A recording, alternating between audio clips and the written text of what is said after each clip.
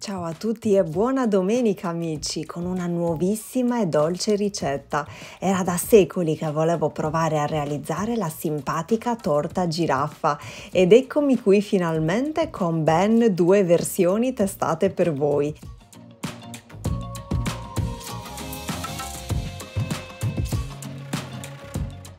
La prima che vedete a sinistra è quella con 4 strati e quindi realizzata con uno stampo di diametro più stretto, mentre l'altra l'ho voluta provare soltanto con 2 strati e in entrambe la mia personalizzazione, quindi l'aggiunta delle barrette di cioccolato Kinder per renderla ancora più accattivante e affascinante di fronte ai bimbi, ma non solo.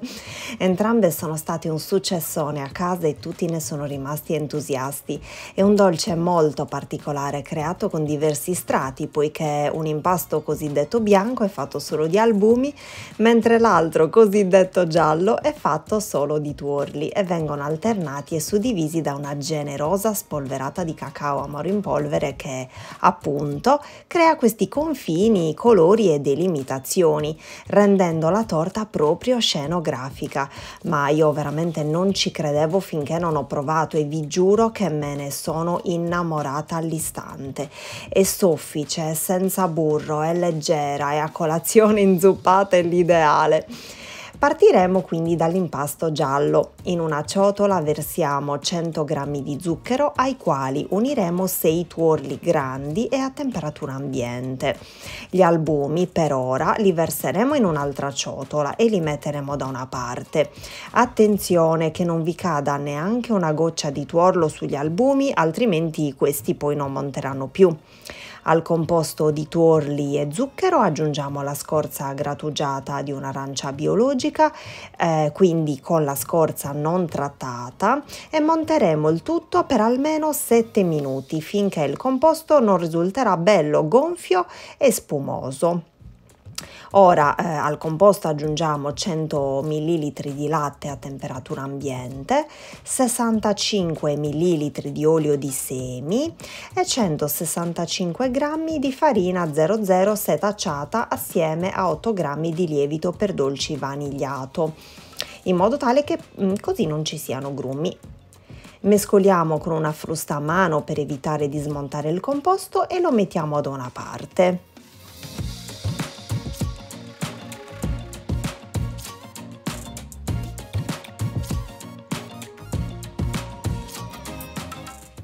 Ora ci occuperemo invece dell'impasto bianco. In un piattino grattugiamo il limone, sempre biologico, e poi ne spremeremo una metà. Di questo succo ne ricaviamo quindi 1,5 cucchiai e lo filtriamo versandolo sugli albumi. Aggiungiamo un pizzico di sale e montiamo fino a creare una bella schiuma. Ovviamente prima di utilizzare le fruste elettriche le dovrete lavare e asciugare bene in modo tale che non ci siano rimasti residui dell'impasto giallo.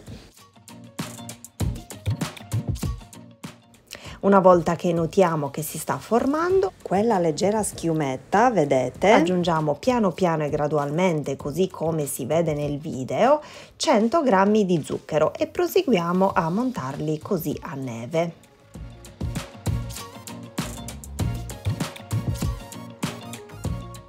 Ora passeremo alla spatolina e a incorporare il resto degli ingredienti. Con movimenti delicati dal basso verso l'alto incorporiamo piano piano e così come vedete anche nel video 50 ml di latte a temperatura ambiente, 65 ml di olio di semi, la scorza di limone grattugiata in precedenza e 165 g di farina 00 setacciata assieme a 8 g di lievito per dolci vanigliato.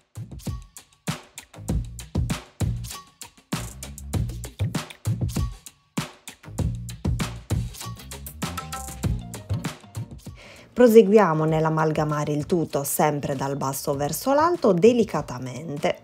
Ed ecco anche il secondo impasto pronto.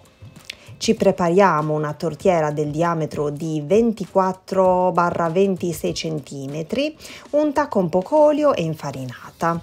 Versiamo un po' dell'impasto giallo fino a ricoprire tutto il fondo. Dovrà essere uno strato sottile.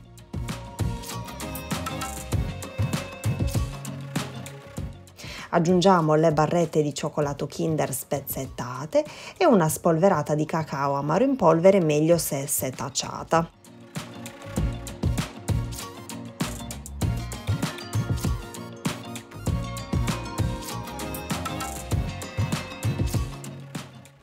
Ricopriamo con uno strato di impasto bianco e lo modelliamo con la spatola. Altra spolverata di cacao, altro strato di impasto giallo e qui, volendo, potreste aggiungere dell'altro cioccolato, non a pezzi grandi però, mi raccomando. Io non l'ho fatto giusto per non appesantire troppo l'impasto, però se voi siete molto più golosi aggiungetelo.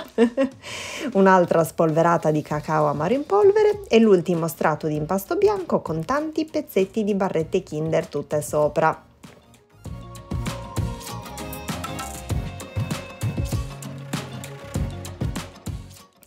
Nel mentre che stiamo componendo, non dimentichiamoci di accendere il forno e farlo preriscaldare, quindi una volta assemblata inforniamo a 170 gradi per circa 35 minuti, ma prima di estrarla dal forno fate sempre la prova a stecchino.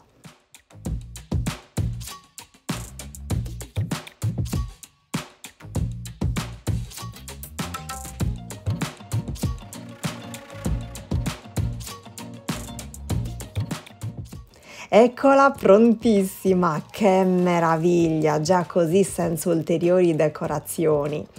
Attenderemo giusto un 30 minuti prima di estrarla dallo stampo e di proseguire con la semplice decorazione di un po' di zucchero a velo e qualche pallina colorata.